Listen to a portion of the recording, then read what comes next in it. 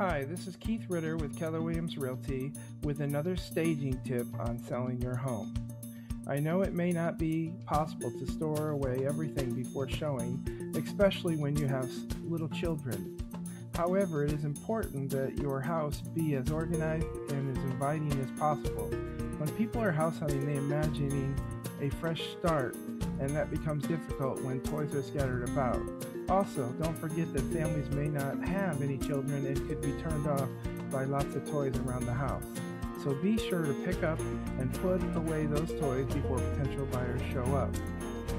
I know this buyer is going to love your house, and if you have any questions beforehand, give me a call at 602-885-2018.